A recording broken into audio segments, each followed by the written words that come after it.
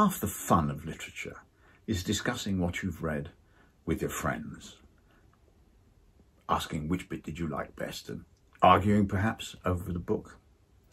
And I've been trying to imagine that I've just read The Pillars of the Earth for the first time and thinking about what would be on my mind, what questions I would want to ask, what things I would want to talk about with my pals. And so to help your discussion get started, I've come up with a few ideas. The Pillars of the Earth came out of my interest in cathedrals. In the 70s and 80s, I would visit cathedrals. Most people take an hour or two to look at a cathedral, and I would spend a day or two. I was completely fascinated. These very old buildings that are very beautiful, very costly to build, and built by medieval people with hammer and chisel. The builders were men and some women who lived in wooden huts and slept on the floor. And I began to think about the questions that occur to everybody who visits cathedrals sooner or later. How was this built and why? What drove these people to the enormous effort, lasting sometimes 50, 100, 150 years, the enormous expense and the difficulty of building these great churches? And we have to remember that they really had no idea of the stresses and strains within a building like that. It was all hand and eye. Next time you're in a cathedral, have another look at the ceiling, what we call the vaulting, those curved panels, and imagine building a complex curve like that with no mathematics to guide you, just hand and eye. So the Pillars of the Earth is supposed to explain how and why the cathedrals were built, and something it might be interesting to discuss is to what extent does the book succeed? When you come to the end, do you understand how the cathedrals were built? And a tougher question, do you understand why the cathedrals were built? And why not try to explain to your friends what you've learned about that from the book and see how deep the understanding goes. When I told people I was going to write a novel about building a cathedral, the reaction was unenthusiastic. They said, what, no spies, secret agents, no KGB, no Nazis, no monks, stonemasons, mortar makers, priests.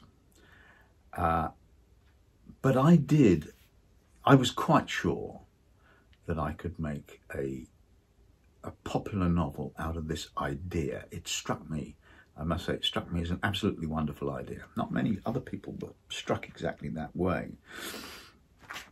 And something that you might like to talk about is how the dramas in the lives of all the people in the story, Philip, Aliena, Tom Builder, Jack, how their personal destinies are all drawn together by the building of the church. That, in my view, is how the book works, and it might be interesting just to think about that. The story's set in a period of civil war in England.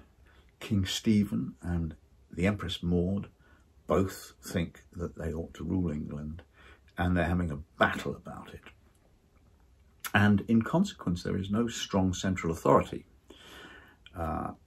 Neither Stephen nor Maud can impose their will on people because each is constantly undermined by the other. And I was greatly attracted to that, and you might like to ask why. Why would an author prefer to set a story in a time when there is no strong central authority to, as it were, police the country and to enforce the law. The character in The Pillars of the Earth that readers mention to me more often than any other in any of my books actually, is William Hamley. He is an absolute rotter, and you really can't find anything good to say about him. He has no redeeming features. If you wanted to be very kind, you might say that it's really his mother's fault that he's so horrible, but that's not much of an excuse. And now, sometimes people say that a villain in a story should have some redeeming features. Nobody should be all black or all white.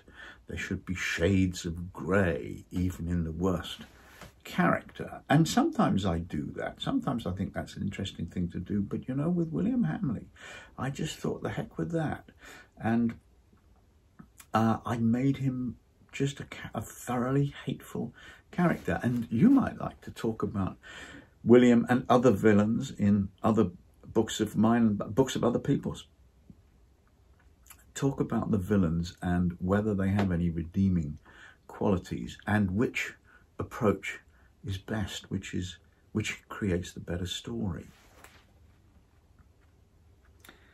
Finally, my favourite scene in The Pillars of the Earth is towards the end of the book, where Philip runs into an old enemy, a man who has caused him trouble. He was in the monastery, he caused trouble. He left the monastery, he caused more trouble.